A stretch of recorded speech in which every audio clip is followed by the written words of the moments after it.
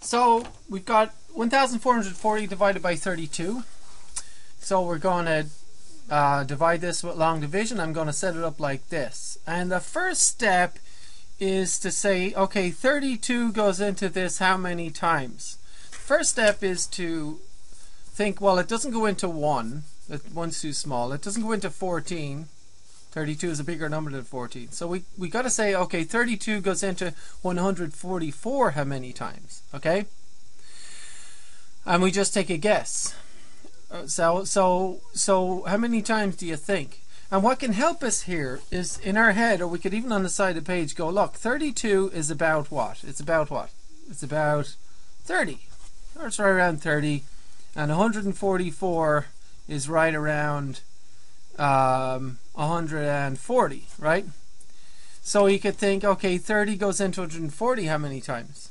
Or even, it's like saying 3 goes into 14 how many times, right? So one trick is to just go like this. So it's 32 into 144, but let's think, okay, what's 3 into 14? How many times does that go? Right? So that's the trick. 3 into 14 goes how many times? 3 into 14 goes almost 5 times, about 4 times. So we're going to guess 4.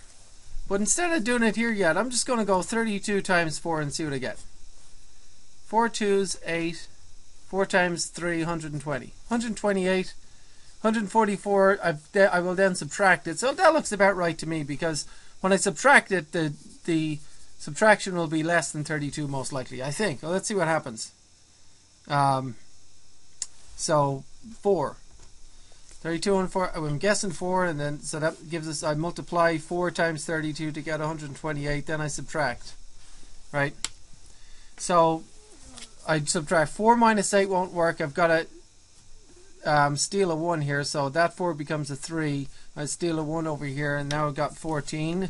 14 minus 8 gives 6, and this 3 minus 2 gives 1. So when I subtract, this number is less than 32. So I know I've done a good guess. That's good. That's good, right?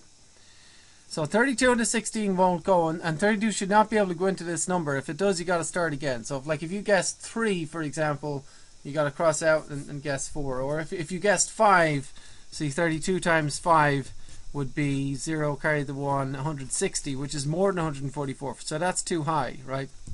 Anyway, I take this 0 down then, right? 0 comes down. And now I have 32 and 160, right? Goes how many times do you think? So 4 times is 128. So we can guess 5 times, right? And over here I've just by accident already multiplied that. So I'm going to guess 5 times, and sure enough, that will give 160, right? And then when I subtract, remainder is 0, right?